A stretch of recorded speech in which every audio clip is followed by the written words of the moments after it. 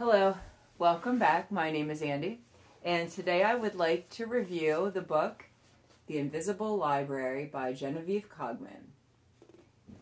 I just finished this, and I would like to review it for you before I forget a lot about it. It's a fantasy book, which is not a genre that I usually read, so I'm not sure how qualified I am to give a good review. But I did enjoy it. There were some things I really liked about it and some things that I felt I wasn't quite as crazy about. First of all, the thing I really enjoyed most was the fact that there were two strong women central to the story. And the main character, the main woman, was very complex. She had strengths. She had self-doubt throughout the story.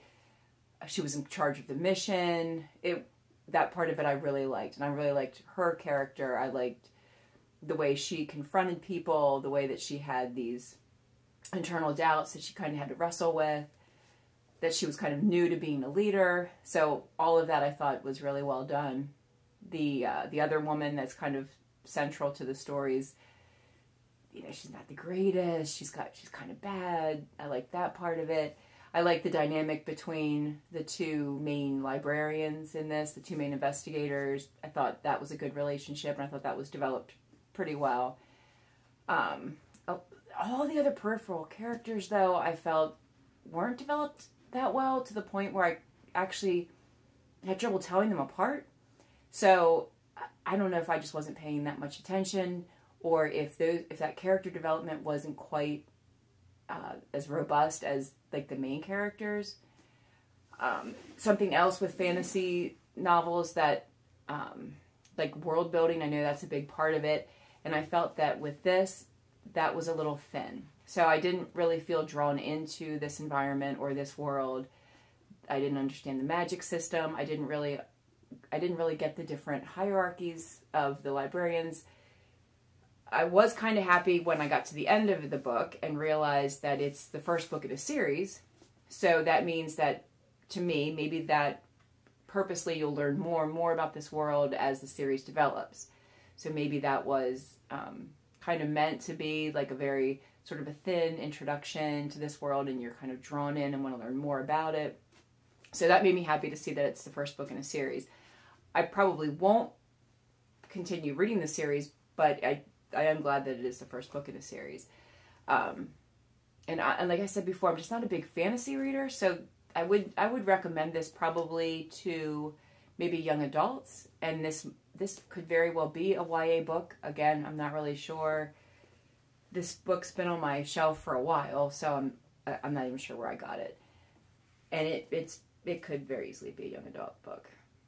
But I would recommend it maybe to that age group more than to others. I don't know. But I would like to say my favorite fantasy series of all time, Anne McCaffrey's Dragon Riders of Pern. That's back from like the 80s, 90s. To me, that was really robust world building where you felt like you were drawn in, you understood like the magic system, the hierarchy of dragons and their riders, and that. So when I read other fantasy books, I always compare them kind of to that feeling I got, and that I just didn't get that feeling with this. But it's a short, fun book to read. Again, it also felt very much like I could envision this as a television show or like a series. And I also think that, I mean, it was very plot-driven, lots of action, and I also think this is kind of what's considered steampunk, where it's Victorian with all these modern elements like flying machines and robots. And then also there were mechanical crocodiles and alligators and vampires and werewolves and all these different magical elements. So I did feel like this is probably what's meant by steampunk if it was ever made into a series. And maybe it is. Maybe it's on Netflix somewhere. So I guess I'll wrap this up and say it's a light read. Definitely a day or two, probably fun to read, but it's not going to stick with you. And that might draw you enough to read the rest of the series. So thanks for watching. Like and comment and subscribe. All right, bye.